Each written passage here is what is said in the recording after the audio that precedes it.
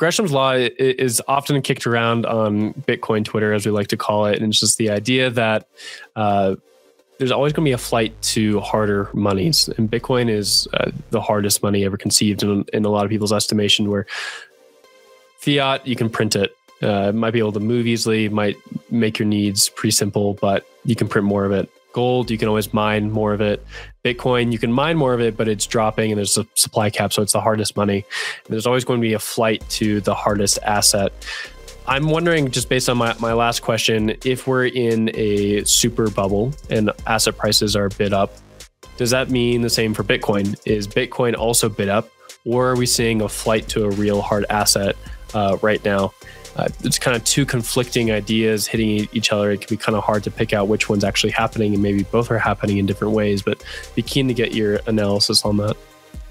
Yeah, well, Gresham's law, the street version is that bad money drives out good money, but that's only the case when there's a fixed government ratio or exchange rate between one money and the other. There is no fixed exchange ratio between Bitcoin and the US dollar. Those things can fluctuate.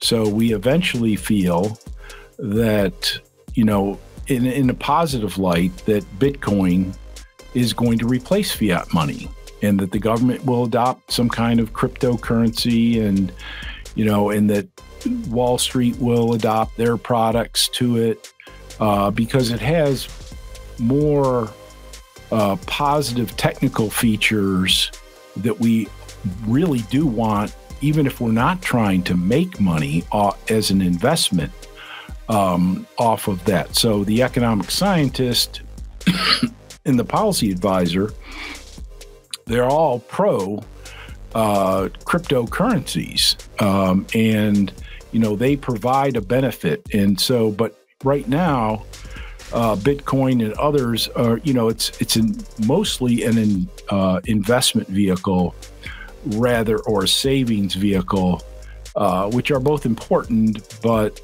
there's also going to come a time when it's got to become a dominant transaction vehicle. And I think that will happen, but it hasn't happened yet. So as you say, there are a lot of concurrent factors that weigh on the value of Bitcoin, just as there were and are various factors that weigh on the value of the dollar. I mean, who would have expected the value of the dollar over the last couple of months to be increasing rather than decreasing? So, there's all sorts of forces out there.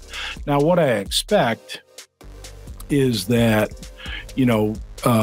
as people take more money out of the stock market and start spending it on houses and Teslas and so on and so forth, that as that money gets into the economy, you're going to see even more consumer price inflation in terms of the dollar, and that's going to be supportive of Bitcoin if the stock market starts to when the stock market starts to come undone. There's going to be a flight to harder assets. Bitcoin's going to be a hard asset. Government 30-year bonds are going to at least temporarily be a hard asset, and commodities, commodity producers, commodity suppliers, gold and silver, those are all going to benefit in terms of it being a hard money that people are going to flee to in bad times. And just simply rebalancing portfolios means that, there are a lot of people out there with no gold and silver, no inflation hedges. The number of people who don't have any crypto, any Bitcoin whatsoever. I get so many Facebook messages, podcast requests, or just talking to friends of people who have never even considered Bitcoin, but they realize how much it's gone up in value. So they're interested, and now they want to know how.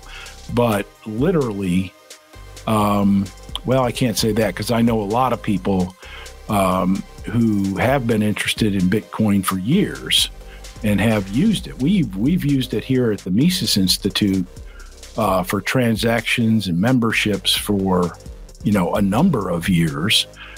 Donations, it is a common thing too, where people donate their Bitcoins or in other assets that have appreciated in value, and to be above board with the tax authorities, they want to take those deductions to offset their regular income.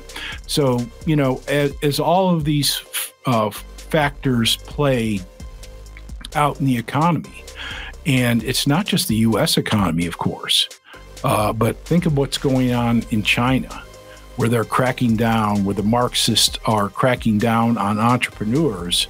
They've been in the mindset of getting out of China and getting out from underneath the communist state over there for a long time. They've been moving their money, and one of the best ways that they'd like to move their money is with Bitcoin. And they've come up with all sorts of other ways to do it, but believe me. And then Russia is another one where the people who have money are never sure whether or not the regime is going to take it all away.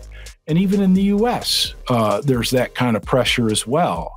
Is Elizabeth Warren and her clique going to come to power and put a Thomas Piketty 70% wealth tax on the economy, or OAC, who wants to do pretty much the same thing? So there are some real things that are going to cause some real jumps, once it becomes known and obvious that they're cracking down. And I fully expect everybody to try to crack down on Bitcoin. Then there's going to be huge move ups.